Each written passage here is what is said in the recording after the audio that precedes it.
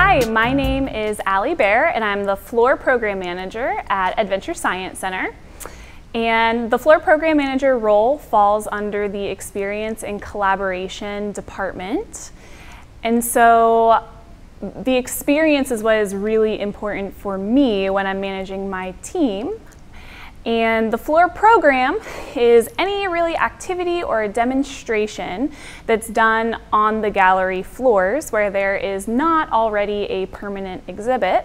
We do try to use the permanent exhibits as kind of a stepping stone, and then we use our activities and demonstrations to supplement what we already have in our museum, since we already have a lot of great content.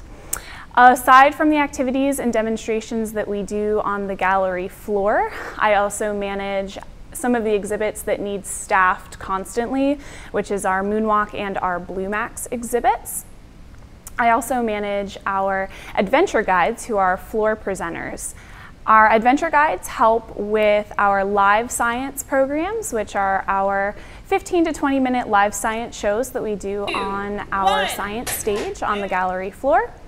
And our adventure guides also help out with early explorer story time, which is special programming that we do on Monday mornings, especially for early learners who are 6 years old or younger. And so that is a reoccurring program that we do every week. Planet.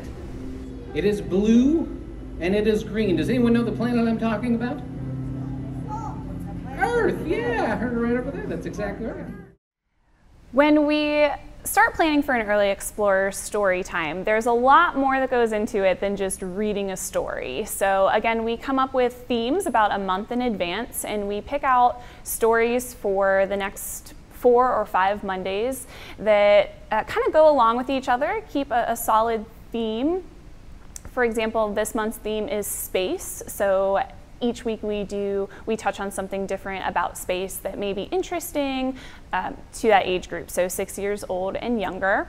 Not only is the story projected on the screen, so they can follow along with the story and the pictures, but we include other aspects as well, such as music. Sometimes we'll even perform the story in the way of a puppet show or a play as well. And then after the story, we invite the families to stay and do some kind of hands-on activity with us as well, just to go along with that story.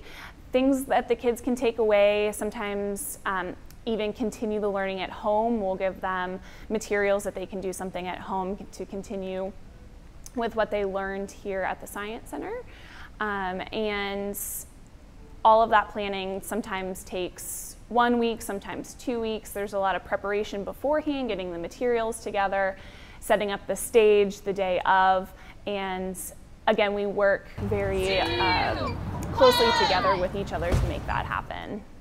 So not only do I help to develop the programming and the scripts and the performances, but as a manager, I also have to make my team schedules, break schedules, work schedules, and just be on call in case they need anything. So I also just want to make sure that my team is supported in any way possible. So there are a lot of different responsibilities in being a manager.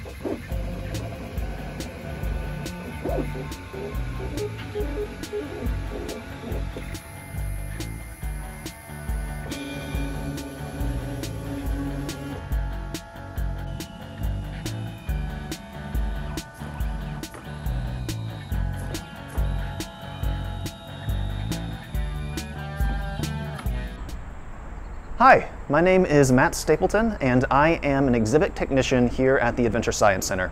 We are often asked what our job entails, and the honest answer is quite a lot. So I'm going to run you through kind of a quick summary of everything that it is we do. So the first thing is in the morning, we come in and we turn on all of the lights and the breakers to make sure that we can see everything clearly, but that is a very easy indicator if something does not come on that we have a problem. But fortunately, that is usually a very easy step. After that, we go through and check all of the exhibits. So we interact with each one individually to make sure that they are doing exactly what they're supposed to. Again, this is another screening of if something's wrong, this is usually where we find it.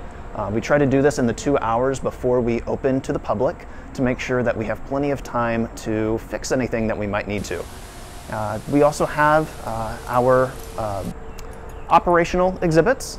If you've been here before, there's a good chance that you've seen Moonwalk, EVA, or Blue Max. These are the rides that our guests are able to ride. And these have a very specific startup process. They have to be calibrated in a very specific way, so they have a very special startup procedure. So with Moonwalk and EVA, if you've ever been on those, Moonwalk especially is testing to see, or to show you, what it would be like to walk in 1/6 of the Earth's gravity on the moon.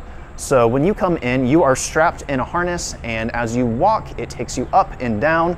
When we test it, we test with a 90-pound cement bucket, which is the approximate weight of your average child. But this allows us to get some decent weight on this to make sure that it goes up and down. We push it back and forth to make sure that everything sounds and moves the way that it should. Which is a lot of fun. With Blue Max, that one is also fun because we get to take it up. If you've been in that one, you know that it is either a roller coaster or a flight simulator. And it is a big pod on an arm that flips upside down. It is fully directional in 2 different directions to simulate the roller coaster perfectly. When we take that up, we have full control over the direction that it goes, which allows us to test it at varying speeds and in varying positions to make sure that it is balanced properly so that it can, in fact, hold people. Beyond that, when we do have things that break, and this is where the job gets really wide because all of these exhibits have probably 5 different ways that they could break. So it's usually not the same thing, and it's not always the same amount of time. So these are just a couple of the things that we go through. We do not have time for me to list all of them. There is quite a lot, but it keeps things really, really fun. Sometimes it is the mechanical side where it is physical parts that you're dealing with. Sometimes it's electrical, sometimes it's lights, sound. There are so many different things, and the various things that we do in this building is one of the reasons why I enjoy this job so much, is it's something different every day. In addition to the exhibits and the building startup, our job is also supporting other departments as they need it. So if anyone needs help with audio-visual support or setting up tables for an event or tents outside, it truly is a very wide range of things.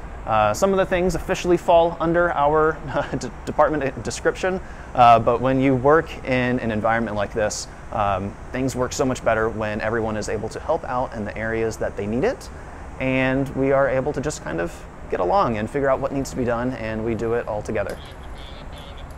One of the cool things about being in a position like this is how you get a position like this. Everyone in my department comes from a slightly different background with varying levels of education and experience. And so at this point, I have been here for 3 years. So 1 year in the guest services and 2 years here as an exhibit technician. And I really have picked up a lot. You don't always have to have all of the information for something that you are interested in or would like to do. But showing that you are able to learn, eager to learn, and dependable and reliable is incredibly helpful.